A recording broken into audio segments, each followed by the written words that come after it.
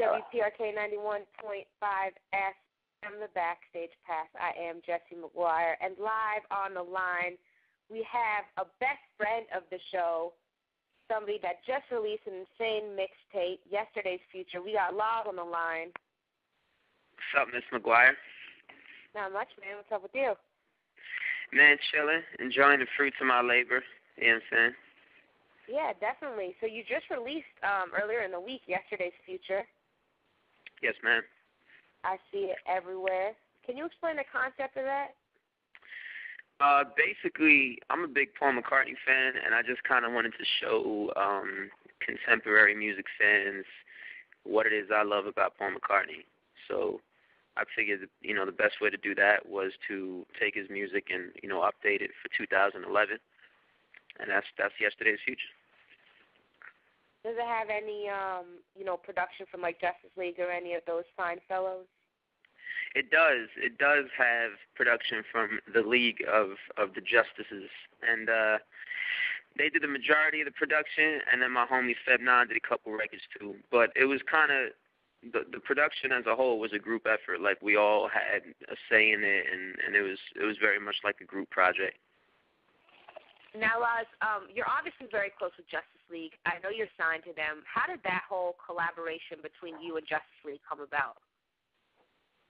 They're originally from the Tampa Bay area, and I was, doing my Battle MC thing, my local mixtape at open mic thing, and my name just spread around. You know what I'm saying? I had a pretty decent following in Tampa, and they saw something in me. They saw the ability to transfer to a larger venue and write full sounding music and sell records and be on the radio. So they scooped me up and just developed me for like a year and a half, and we started putting work out. Simple as that.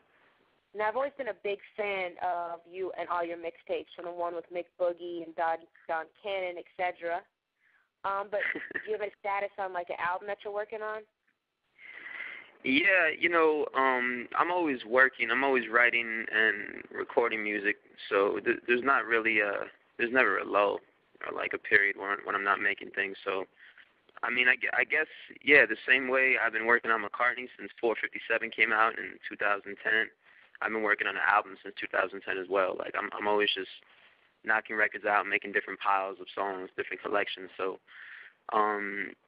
yeah, we're going to see what happens with this. We're going to see what the future holds over the next couple months, and then we're going to drop the next project, which is going to be equally, if not greater than this one. Now, I know at the top of the year, you released your video with J.U.S.T.I.C.E, and you've worked with a lot of, other up-and-coming artists.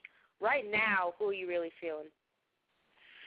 Right now, who am I listening to right now? I like Royce the 5'9's verses on the Bad Meets Evil tape a lot. I think he's probably the best rapper alive right now. I'm trying to think who else am I feeling right now. Tyler's really dope. I like Tyler as a whole. Like the videos, the stage show, the content. I really like how he's just kind of smacked the game in his face. That's really dope. Those two right there. Those guys are really, really crazy. That's about it. What about any more visuals coming? I know you dropped the Homeland video at the top of this month. You had the Miss America video. What about any more videos for any of the records off Yesterday's Future? Oh, yeah, we're definitely doing more videos. We initially planned to do a video for every song, but, there's only so much time. So we're probably going to do, I think, maybe 2 or 3 more. And, same thing with music. We're just going to try and raise the bar visually, because every video I've been trying to get a better kind of eye into my world. And I think Homeland was the first one I could say where I was really like, wow, this is me, you know what I'm saying, completely on screen. So, we're just warming up. How has everything changed from you? Because, I remember you when you drove all the way from Tampa in the middle of the night to check out my radio show, and now you're all busy in Atlanta one day, LA the next, New York the next, so we got to do phone interviews now. But how has everything changed? Because you really did make the transition from up-and-coming rapper to, where you're at right now. You know, life is completely different now. You know, business wise and personal wise, it's a completely different thing. I think the one thing I'm trying to do is just remain hungry as long as I possibly can.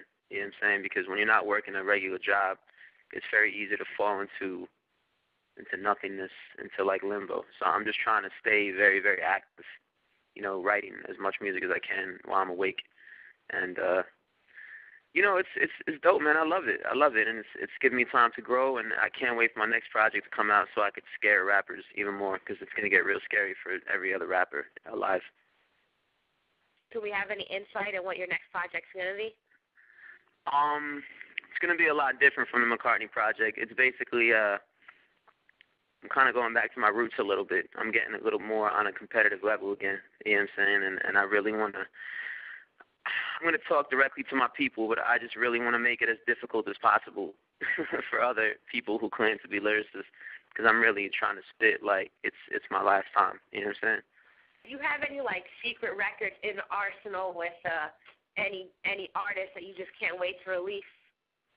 Oh, I got some crazy ones. Ooh, I got one with Emilio Rojas and Saha dropping.